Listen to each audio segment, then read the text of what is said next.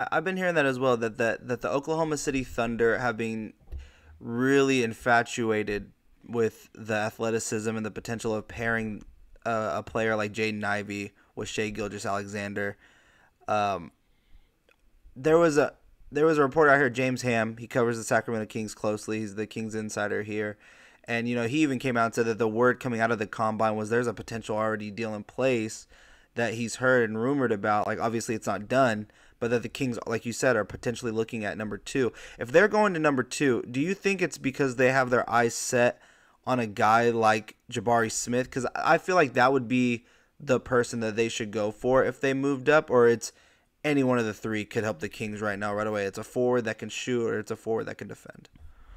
Yeah, I think any one can help three. I think they have to do their due diligence on all of those guys, but also be kind of interesting because without a deal in place, are you going to be able to even get Jabari in for a workout? Because if Yeah. I'm representing Jabari Smith, and I think that he's going to go no lower than two, then is it worth a Sacramento workout unless you feel like unless you feel very strong that there is a deal that can be worked out, because a lot of times guys that are projected to go number one only work out for the team that's number one Mm-hmm. or number two. So but yeah, I mean, I think Sacramento, I think it would be wise to try to move up.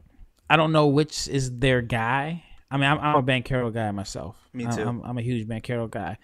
So I don't know if that's their guy, or maybe, they want Jabari Smith to come in and follow steps, who also played for the Kings. And then maybe they like Chet. Chet is going to sell tickets. Chet is going to be someone that, he's going to be divisive. There are people that really like him, and there are people that just are so anti-Chet that he's going to be popular either way, because people are going to be checking him out to see, if he's great, or people are going to be checking him out to see if they're right, because they have the whole "I told you so." I told you he wasn't good. So, um, yeah, I mean, but I would try to move up if I was Sacramento. Yeah, I mean, of the three, I think I think it's Chet that is definitely the biggest question mark, just because of that 195 frame. But talent wise, I feel like he has the whole package that you want in a big man. I just feel like it's maybe a year red shirt him just to gain a little bit of weight. I mean, to be 15 pounds less than even an Evan Mobley, I feel like is a little bit of a red flag in my eyes, just because he is going to be playing down on the block against guys like Jokic. I'm not even thinking of that big. Like, try seeing him guard a guy like Paul Millsap. That size bumping into you is going to be. I would love to see how he absorbs that, because in college it seems he absorbed contact just to get the block, and that would be a big way for him to stay in there. I heard someone say that he defends kind of like a Nemanja Bjelica, where he'll just let someone come into him just because he has the length to block over. I find that to be a little interesting. It's just, yeah, that 195 frame at 7 feet tall. How concerned are you about that at the next level? Yeah, I'm worried about like the duck ends. Yeah. Like a guy. It may not necessarily be one on one, but if it's like a play where a guy is going from, let's say he's going from the left block to the right block, and all he's doing is just kind of ducking in.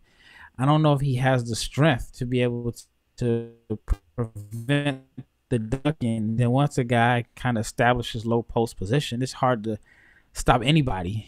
So yeah, I mean, I do think that he can defend in space, which kind of helps him out. But it's just if he is like going to get somebody, even for guys like it's Jonas Valanciunas, even like a Steven Adams, I don't think those guys will have any issues establishing low post position against him. He could be a guy that makes really good defensive plays, but he also could be targeted on multiple possessions because of his lack of bulk and lack of strength. So it's definitely going to be interesting to see how it works out. I think he's going to go top three, but I think that he's going to struggle initially early in his career, and it's going to take a patient fan base, in my opinion. Yeah,